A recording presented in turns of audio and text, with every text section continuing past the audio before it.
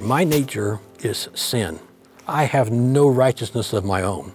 Jesus has no sin. He is the righteous one. He who knew no sin, the Bible says, became sin, that we might be made the righteousness of God in him. And so we see what an incredible trade that takes place there. So if Jesus is the righteous one, and we know that the Bible tells us under Jesus' teaching that Satan is the father of sin. He was a liar and a murderer, it says, from the beginning. He instituted all of this. Then we see that reproach, if we cast our vote for righteousness, we're actually voting spiritually for Jesus.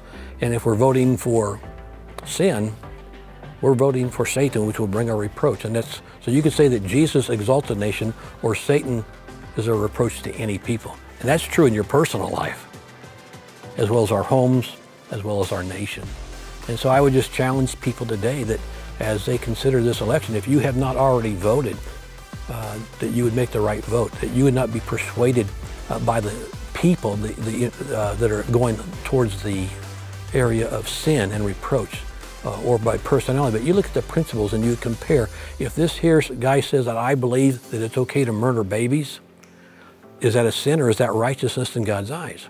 And your choice is going to be based on whether you're voting against Christ or for the wicked one himself. And so the Bible reminds us in Ephesians 6 and verse 12 that we wrestle not against flesh and blood, but against principalities and powers, against rulers of the darkness, against spiritual wickedness in high places. And so it's a spiritual war, it's a spiritual vote. And we need to make sure as Christians, because I believe that we will all stand before the Lord Jesus Christ, not to be judged for our sins, but to give an account of every word that we've ever done as believers. And if you've already voted and have voted for righteousness, praise God. Pray for our nation. If you are a Christian and you voted and you didn't vote because you didn't like the guy's personality and you voted for personalities instead of principle, and you voted for sin, you're bringing a reproach upon us.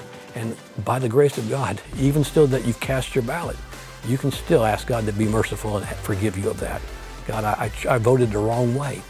And just pray that we all as a nation will see God's grace extended again for us, for our children, and for the days ahead.